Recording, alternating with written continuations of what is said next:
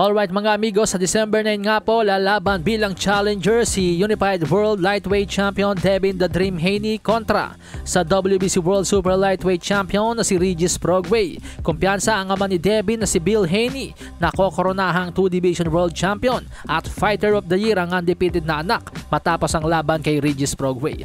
You know, don't down and crown it.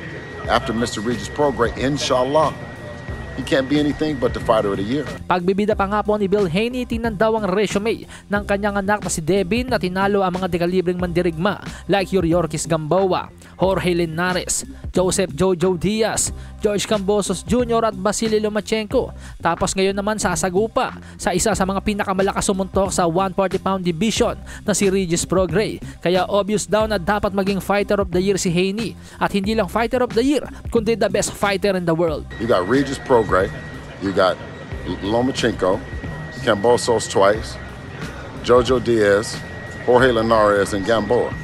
Don't down him, crown him. After Mr. Regis Prograis, inshallah, Devin is not only a Fighter of the Year, but the best fighter in the world. Sa magkahiwalay na panayam, na-open din po ng mag-amang Haney na interesado silang kalabanin si Kit one-time Thurman at Mario Barrios kapag lumusot si Devin kay Regis Prograis sa darating na December 9. Batid ng mag-ama na welterweight na ang next level kaya sinisilip na rin nila kung sino mga posibleng makalaban nila dito.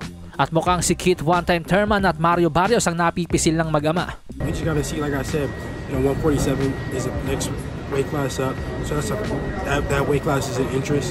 Not only Keith Thurman, other guys as well. Mario Barrios over there at 147 with that interim title, and we get through tightening up Regis Prograis, inshallah. You think we won't knock on his door? You think we won't knock on Mr. Barrios' door?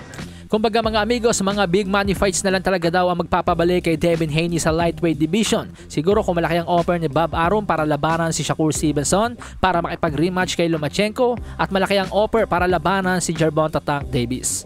If the money's right, everything is right, it makes sense, then yeah.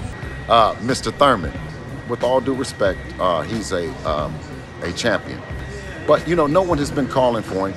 You know what we do. We oblige him.